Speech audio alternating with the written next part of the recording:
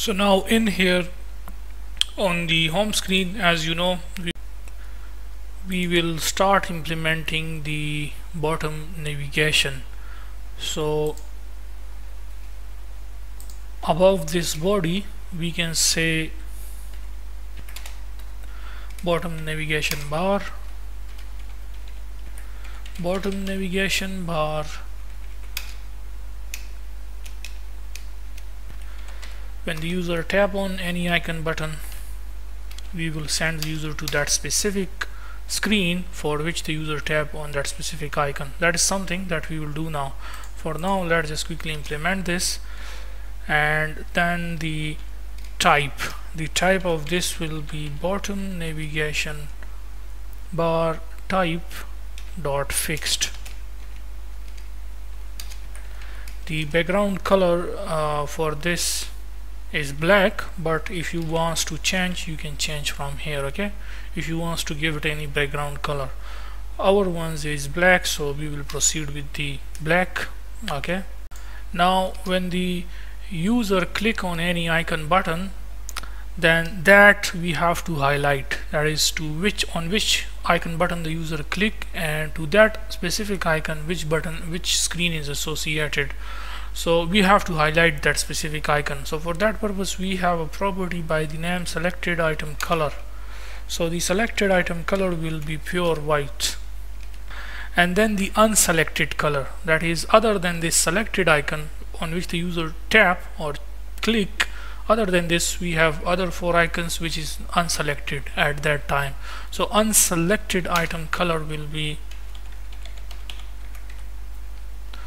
white 12, and then of course the current index will be the screen index. That is, as I told you, we have 5 screens. Okay, this is at 0th index, this is first index, second index, third index, fourth index. For each one we will add now icon button, or you can say the bottom navigation bar item. That is, it will have its own icon button, it will have its own icon button, it will have its own icon button up to here. Okay, 5 icon buttons for each of them. So let's say the user click on this one, so on this button, okay, in order to go to this screen, we will have the button at 3rd index. So when the user click on that, at that time the screen index will be 3, so the user will be sent to this screen. Let's say the user click on the second button, so the second button, or you can say the first index, we have this one. So if the user click on the second button, the user will be sent to this screen. As you know that in a list, or you can say in programming, the counting start from 0. Okay, so 0th index, first index, second index, third index, and fourth index. Let's just quickly implement it, you will understand the concept. Okay, so this is the current index. After the current index we want to display the items, and the items you already know that we will add our bottom navigation bar item. You can say the icon button for each screen. So bottom navigation bar item, the icon will be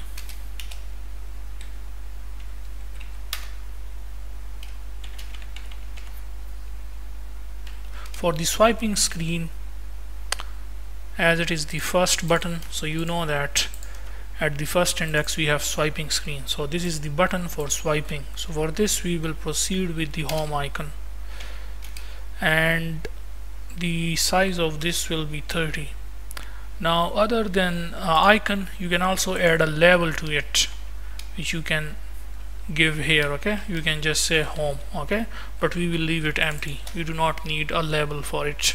So this is for the first one, which is swiping screen. Then for the view sent and view received screen, so let's just copy paste this. For the view sent and view received screen, we will have this icon button, and then copy paste it 3 times further. So we have swiping screen, view sent, view received screen, and you know that then we have favorite sent and favorite received. So first, second, and third button now. So for the favorite sent and favorite received, we have the favorite icon, which is this one, star, okay, which represent favorite. So this is for the favorite. Then we have like. So for the like, we will use the heart icon. So after favorite, which is this one, we have icons.favorite, that is the icon, the heart icon. Okay, let me just, I will add comments to it so that you do not get confused. Okay, this one is the last one, which is of course user detail screen. So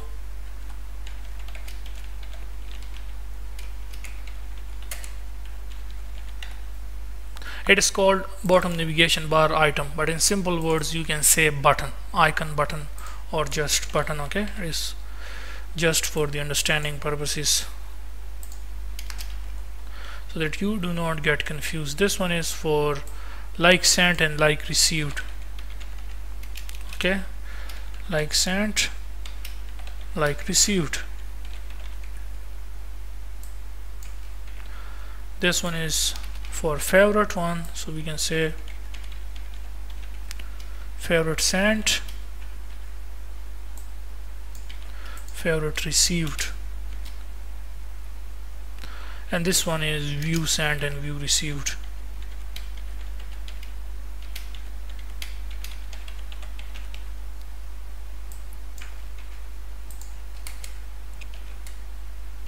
And this one you already know, it is the first button, which is for the swiping screen, so you can say swiping screen.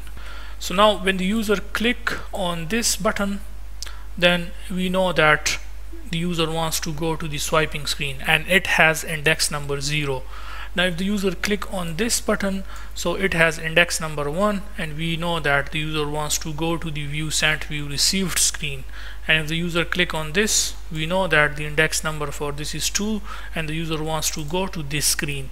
And if the user click on that, we know the index number 3, and the user wants to go to this screen. And if the user click on this icon button, then we know that the user wants to go to this screen, and the index number for this is 4.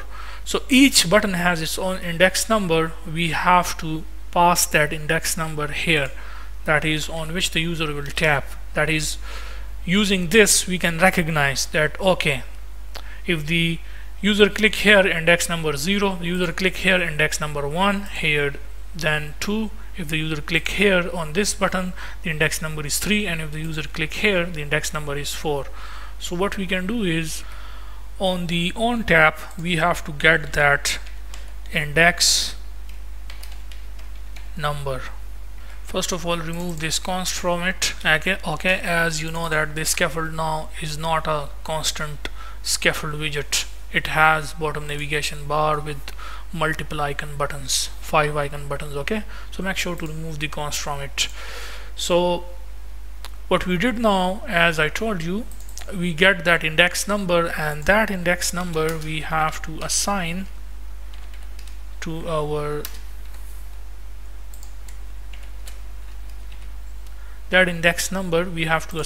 screen index. So we will send the user to that specific screen. As I already told you, that is, this has 0 index number, 1 index number, 2 index number, 3 index number, and 4 index number, and we know the screens associated with these indexes numbers. So if the user click on the first icon, this means that the screen index is 0, the user wants to go to swiping screen. If the user click on the second button, which is for example view sent and view received icon button, so if the user click on the second icon button, then the index number will be 1, so the user will be sent to screen index 1, which is at the 1 index we have this screen, and so on for the other ones. Okay, so this is all about the bottom navigation. Of course, here on the body we have to display those screens using its index number on which the user tap. Okay, for which the user tap on an icon button. So our screen, our list which contain the screens information, which is this one, tap screen list.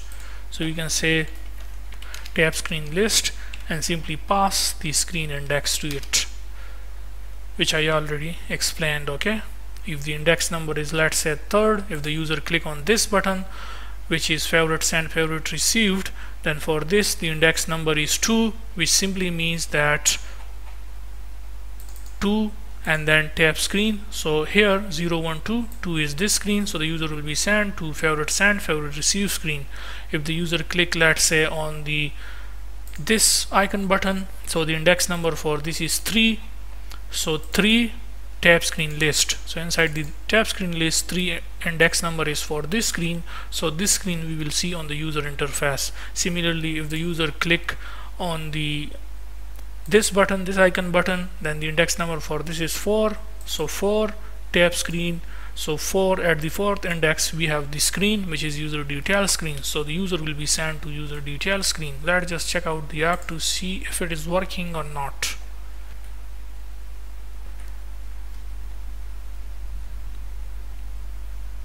So this is our first. As you know, by default the screen index is 0, that's why we visible the swiping screen first. So we have our first screen, swiping screen at the 0th index. Then at the first index, that is 1 index, we have view sent, view received screen. Then at the second index we have favorite sent, favorite received screen. Then at the third index we have like sent and like received screen. And then at the fourth index we have the user detail screen. And the rest of the properties for a bottom navigation bar, I already told you guys. If you want to change the background color to, let's say, anything else, for example, let's say green or purple or white, whatever, you can just choose that. I mean, just specify the color here and you can see that your bottom navigation bar background color will be changed. As our app has a dark theme, so that's why we go with the dark one. So this is all about the implementation of bottom navigation bar with tap screens.